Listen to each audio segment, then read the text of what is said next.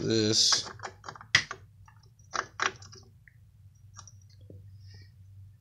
Now fits snugly.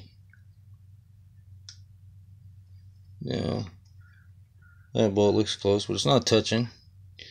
But right here is, you have to bring this little shaft piece down. You're going to grind that down a bit, and then you have to take this part down a little bit.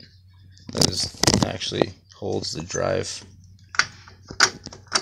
gear for the pump.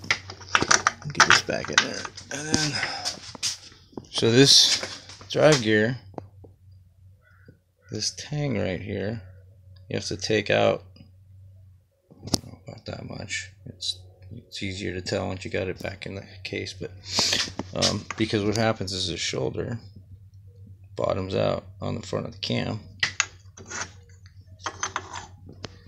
You see right here.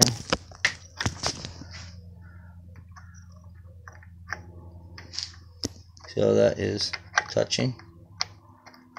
Should not be touching all the way.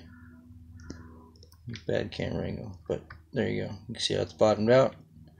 And with it installed, if you look at how far this sits out, when you put it back in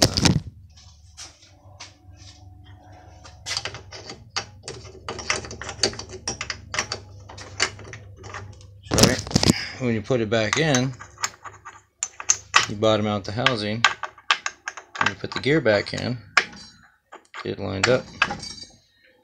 There's a problem. See, the gear sticks out.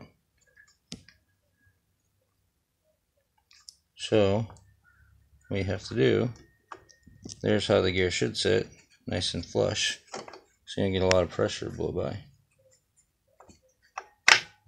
Not like that. So we got to take the end of that tang off that I just showed you. Right there. And I've already taken some of the meat off of this case, and a little bit back off on the pin. So it'll clear these bolts, which I initially had with lock washers, and now we're going to put no lock washer.